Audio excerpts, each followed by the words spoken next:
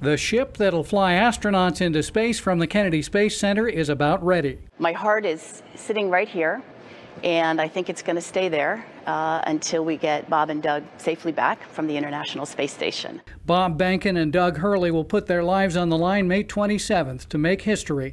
They'll sit in a privately built, privately owned SpaceX Dragon capsule, and that's what's got the president of SpaceX so anxious. We spent years working on this vehicle. We think about Mercury, Gemini, Apollo, and then Space Shuttle.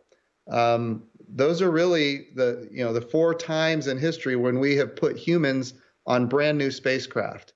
Those humans are NASA astronauts. They work for the government, which is buying them a ticket on this new private space transport that's revolutionizing spaceflight. But there's one thing that's the same: the risk of the very first flight on a new kind of vehicle. If you're under 39 years old, you weren't alive the last time that happened here. And the last time the United States did it was on STS-1, when we launched the space shuttle for the first time back in 1981. At a time when our entertainment and sports have gone dark, spaceflight is returning. This is going to be on May 27th, like getting the World Series, the Stanley Cup, the Super Bowl all rolled into one. Spaceflight is returning to Central Florida with all the drama, all the excitement, and yes, all the anxiety that goes with it. On the Space Coast, Dan Billow, WESH 2 News.